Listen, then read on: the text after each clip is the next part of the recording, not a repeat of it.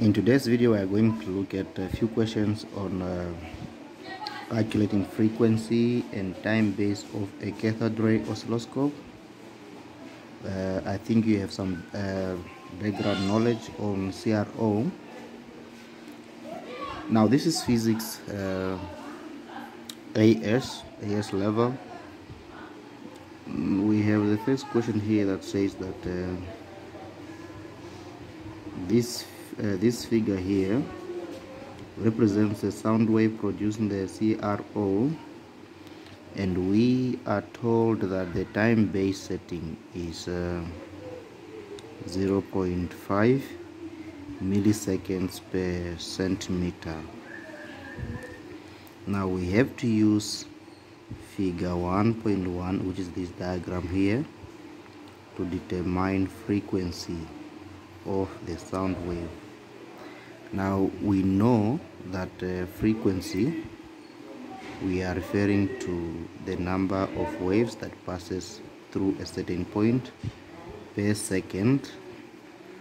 So we can use the formula frequency equals to 1 over period. 1 over period. Now period, we are given the time base setting, which is in milliseconds per centimeter, but we know that the SI unit of time should be seconds, so therefore we have to convert that 0.5 milliseconds per centimeter to only have seconds as the unit. So we can now write 0.5 milliseconds per centimeter, and then we have to multiply that. Remember, with period, looking at this figure that we have, because we are told to use that figure, we have to check one complete wave. In this diagram, if you say, let's say from this point up to here, it can still be correct, but for me it's much easier if I can use this point here and that point. From here going like that, then I have a complete wave. And then our divisions, horizontal. Remember, time base, it's horizontal, that is time base, whereas voltage, that's when we can now talk of vertical. Now our divisions, one division represents 1 centimeter.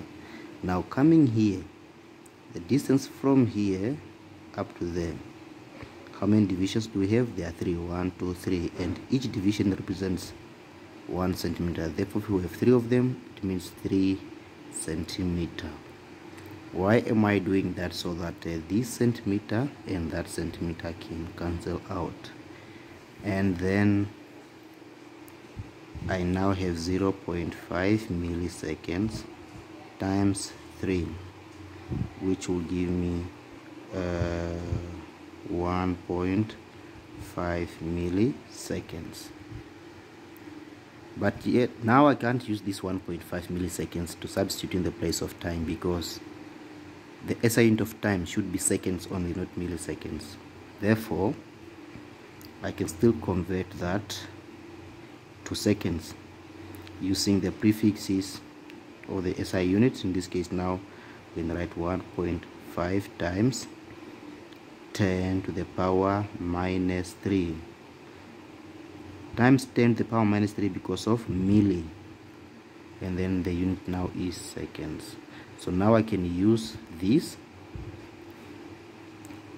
to substitute in the formula. Then I have 1 over 1.5 times 10 to the power minus 3 seconds. And then if I can now take a calculator, we have 1 over 1.5 times 10 to the power minus 3 equals to, we get this number, which is 666.66, and then we have a 7 there.